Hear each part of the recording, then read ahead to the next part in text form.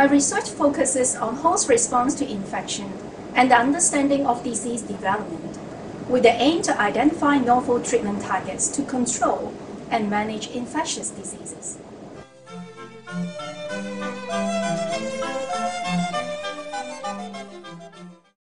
So in response to virus infection, toll-like receptors could sense some characteristics of the virus and then trigger host immune response against the infection. Just like a smoke detector, which senses the smoke when fire occurs and triggers the water sprinkler system to put out the fire.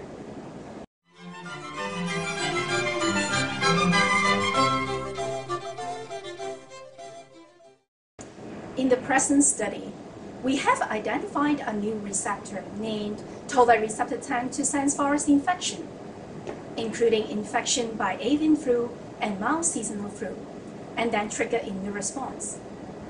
Another important finding is, when compared with mild seasonal flu, avian flu, for example, H5N1 virus, has the ability to induce more sensing by toll-like receptor 10, and we think that these may contribute to disease outcome and severity.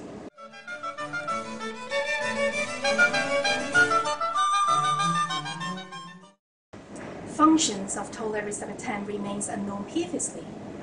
Our recent data suggested for the first time that toll-like receptor 10 could act as an immune sensor of virus infection.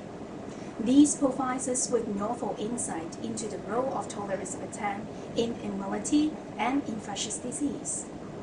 We believe that toll-like receptor 10 may be a potential treatment target for diseases, including diseases caused by fatal avian flu or other infectious disease and immune-related diseases.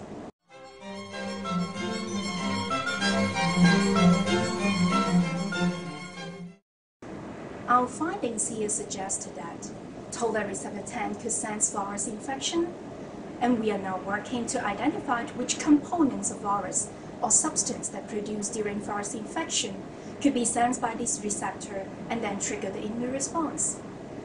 We hope that this may lead to development of new drugs that could activate protective host responses or suppress damaging inflammatory responses. These could be of great help in clinical management of patients and may provide options for novel vaccine adjuvants in the future.